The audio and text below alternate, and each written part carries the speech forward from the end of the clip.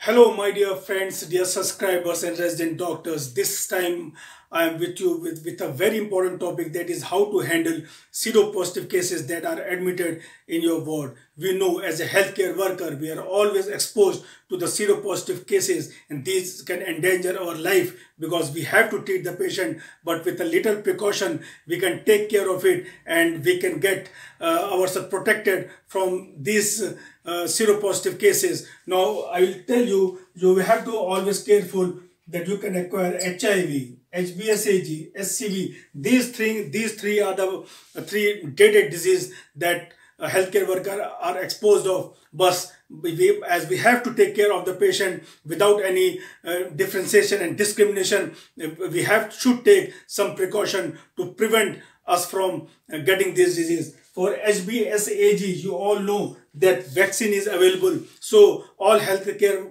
workers must be vaccinated with hepatitis B vaccine, so that at least they get protected from this particular disease. For rest disease, HIV and HCV, there is no vaccine, and the treatment is given after the person who is exposed or the person who had acquired the disease. But HBsAg vaccination is very, very important. So once you are treating the patient in the ward who is admitted under you, make it a dictum for every patient who is admitted under you, get these three tests done irrespective of what the case it is, whether it is operative, non-operative, or whatever case it is. If the patient is admitted under you and you are seeing the patient, these three tests should be done for all the patients who are admitted under you.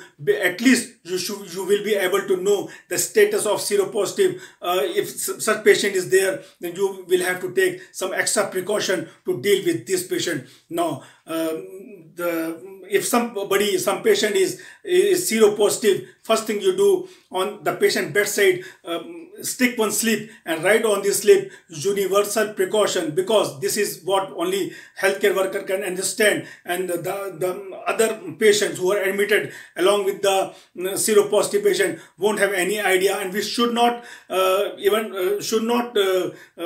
tell other patients about the seropositivity, because this is one of the very confidential thing.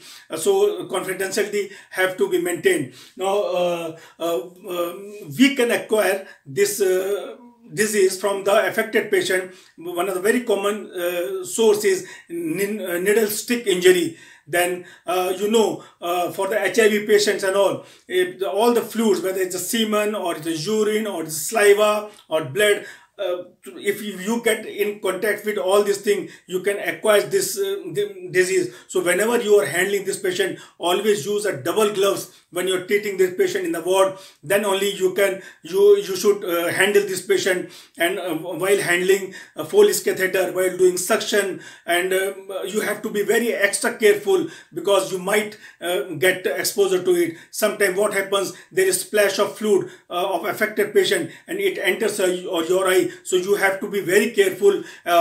Some distance from the patient has to be maintained. If those who are wearing glasses, they have got some protection. For other persons, they should be extra careful, or they can use a zero power glass while they are handling such patient in the ward. So it become very important. And another important thing is, whenever you are using any syringe or needle to the patient, and you have used it, after using the needle, never try to recap it like this, because it might slip and it might hit you. And never try to break the needle in the needle breaker instrument. Ideally, these needles should be kept in a leak-proof containers, which should be available in the ward. And finally, it has to be very carefully disposed of. So this is very important, that while you are handling the needle, you should always take care that needle stick injury should not be there, and you can take care of it. So wear proper gloves and take care. Your eyes should be well protected, and by taking care of all these things. When you are handling any fluid, what you have taken from the body of the patient, you have to be very careful while transporting the fluid or handling the fluid. By this way, you can take care of the patient in the ward. Now I will tell you and I will show you what how you can manage this patient in the operation theatre. In operation theatre, you have to take use of a universal precaution kit, which I will show you and tell. By use of this universal precaution kit, you will be able to protect yourself from this deadly disease. Just have a look. Friends, this is a universal precaution kit.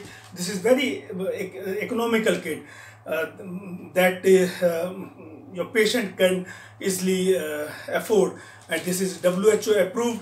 Now this AIDS or HIV kit is used while we are operating our patient. Now this is available in this packing.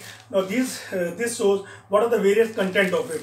So I'll just read it out. It has got one face mask, one disposable gown, disposable head cap, disposable bed sheet, disposable examination gloves, disposable non-woven shoe cover, goggles, and waist carry black bag. That finally everything has to be put in this bag, and this has to be disposed of. Now I will just clear it, the universal precaution kit, and show you what are the various content of it.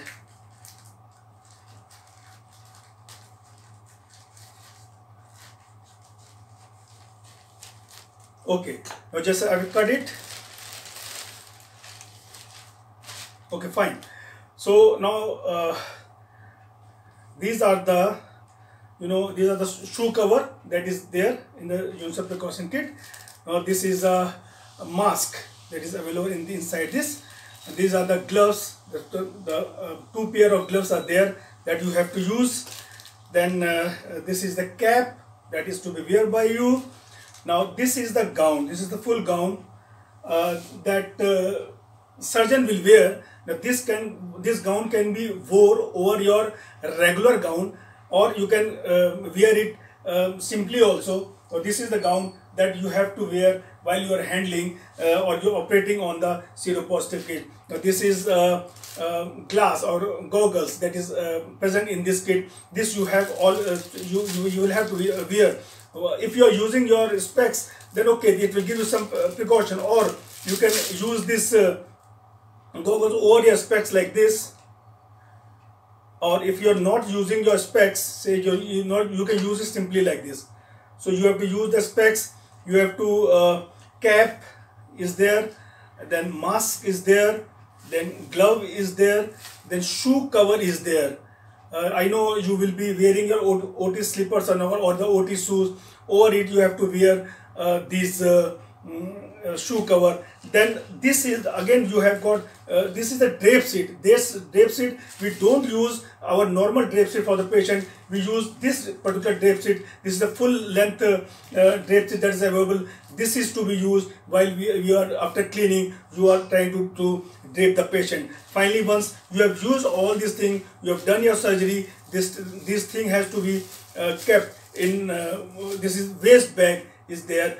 All this thing has to be kept in waste bag, and this is to be properly disposed of. So this is the guys. These are the universal precaution kit that is available, and you should wear this kit while you are operating. Now, once you have got a needle stick injury, what you have to do? First thing, go and wash that area at least for 15 minutes under tap running water. Do not apply any sprayed or betadine or nothing. Just you can use a soap and try to wash the area very clearly, and at least for 15 minutes you have to wash it. After that, you have to report to your ART center, where what they will do, they will take sample from you, and they will send it for testing. Then post-exposure prophylactic will be given to you, that is called PEP drugs. Now the two drugs which are commonly given is zidovudine and lamivudine, or the combination of two in the form of combivir is given to the patient. And it is very important that these treatment should start within 72 hours, because after that it does not have any effect. So within 72 hours you will have to report your ART center and get your HIV status tested. If the HIV status of patient is known, then you are at more risk. Otherwise the sample will be taken from the source also to get the HIV status of the patient. So this drugs has to be taken at least for 28 days regularly every day. The dosage schedule are for zidovudine, it is 600 milligram every day. For lamivudine, it is 150 milligram BD every day.